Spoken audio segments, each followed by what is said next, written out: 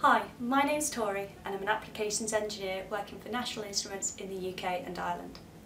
Over the last few days I've been working on a tutorial for university students to introduce DC motor control to them using the National Instruments MyDAQ hardware and LabVIEW.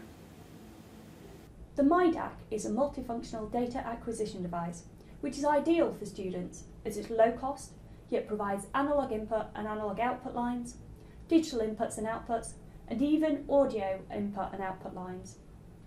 On top of this, it can be utilised as a DMM, or additional functionality can be added to it with add-ons, such as the Elenco protoboard, which I've used for this tutorial.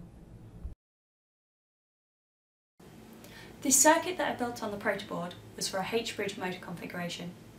As most engineering students learn some control theory throughout the duration of their studies, and this can often be a complex subject, I opted to design a tutorial based around DC motor control to show how varying certain parameters in a control system can affect the behaviour of the system and even its stability. There are two main types of control systems, open loop and closed loop. An open loop system is one that doesn't incorporate feedback and therefore processes can often be affected by disturbances. Closed loop systems, on the other hand, incorporate feedback and therefore improve accuracy with the ability to compensate for any unknown disturbances. The downside to this is that they often require additional attention during the planning stage to ensure that the system remains stable.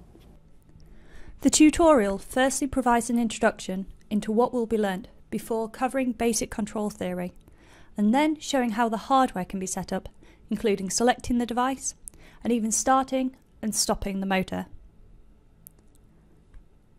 Following this, it looks at PID control, and we can see that we can vary the values of KC, TI and TD to generate a different PWM output to the motor.